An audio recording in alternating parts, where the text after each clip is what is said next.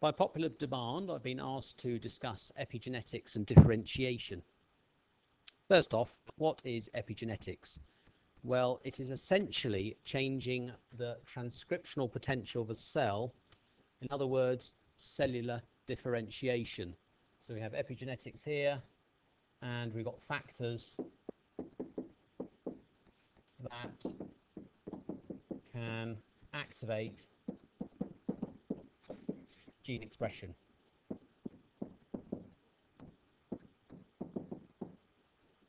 Okay, so if we think of totipotent stem cells in the early embryo, these can give rise to pluripotent cell lines, which can then become specialized cells.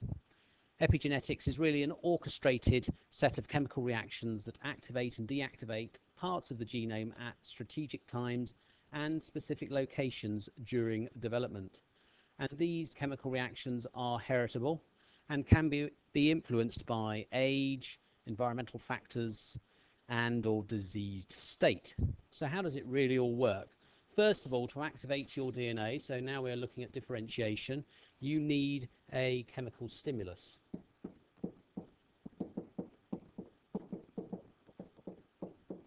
And this could be in the form of a signal protein,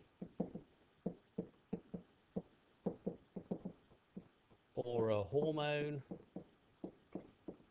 or a transcription factor.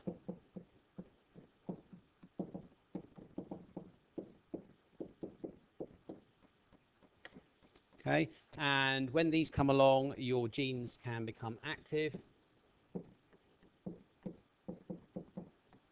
or inactive.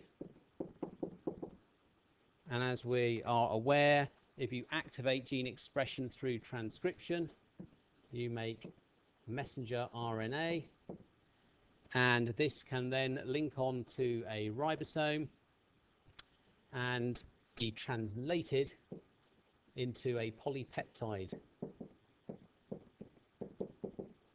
which is a string of amino acids that you can see down here on the bottom left. So we have a chain of amino acids coming out of our ribosome, which is a polypeptide, and that in turn will lead to a change in the structure